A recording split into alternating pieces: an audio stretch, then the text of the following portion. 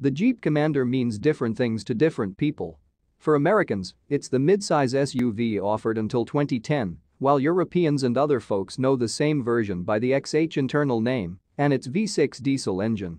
In China, it's a moniker used by a pair of SUVs launched in 2018 as a follow-up to the Yuntu concept. Fast forward to August 2021, there's a new Commander in town. Destined for Latin America, it's more or less a 7-seat version of the recently updated 2022 Compass. Subjected to a lengthy teaser campaign, the Brazilian version has finally been unveiled by Jeep's parent company Stellantis, and we're dealing with the range-topping Overland trim.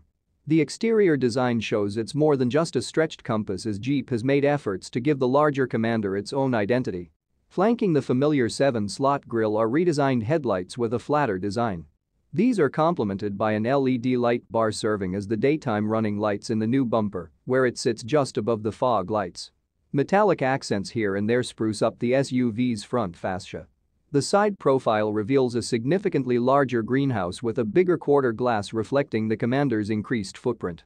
The metallic strip running across the side of the vehicle before dropping at the rear pillar makes it look quite similar to what two-row 2022 Grand Cherokee will have, as evidenced in our recent spy shots. Moving at the back, the changes compared to a Compass are significant as the Commander gets slimmer taillights mounted up high. The tailgate seems to be significantly larger and hides the door handle as opposed to sticking out below the license plate as it does on the smaller SUV. The TD and 4x4 badges denote we're dealing with a vehicle powered by a turbodiesel engine sending output to both axles. The interior should seem familiar if you're already acquainted with the 2022 Compass, while technical specifications have yet to be disclosed by Jeep. The 2.0-liter will deliver somewhere in the region of 200 horsepower through a 9-speed automatic transmission. In addition, a newly developed 1.3-liter turbocharged gasoline engine compatible with flex fuel should push out 185 horsepower and 270 Nm of torque via a 6-speed auto and optional 4x4.